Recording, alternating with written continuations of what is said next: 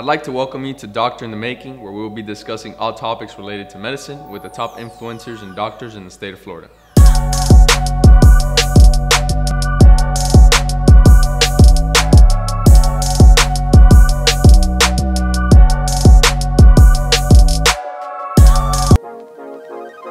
The basic architecture of the human brain is built through a continuous process that begins before birth and continues into adulthood.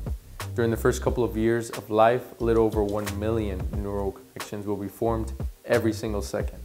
In fact, most of the structural features of the human brain appear within the first 8 weeks after fertilization. After this period of extreme rapid growth, a process called pruning begins. This process reduces the number of connections made and allows brain circuits to become much more efficient. Of course, healthy brain development depends on many factors like genes, proper nutrition during pregnancy, and exposure to toxins or infections.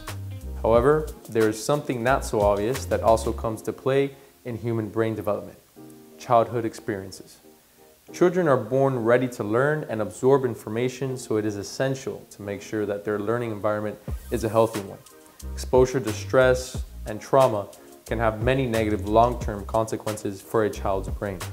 This scientific fact makes it very important for parents, caregivers, and early childhood care providers to assume themselves they have the tools to provide the child with a safe, stable, and nurturing environment. Despite all of this, some stress is actually healthy and plays a key role in healthy brain development. Stress response produces a huge plane of diverse physiological reactions that prepare the child's body to deal with threat. Nevertheless, if high levels of stress remain at a high for a long period of time without a supportive parent, caregiver, or early childhood care provider to comfort them, areas of the brain exclusive to higher order skills can be impaired. Stress vastly weakens brain development in children and can lead to lifelong problems in behavior, learning, and physical and mental health. Thanks for watching. If you like this video and you want to see more, click the like button below and follow me on Instagram at DoctorInTheMaking_. Also, if there's a topic you'd like to see us talk about, make sure you let me know in the comment section below.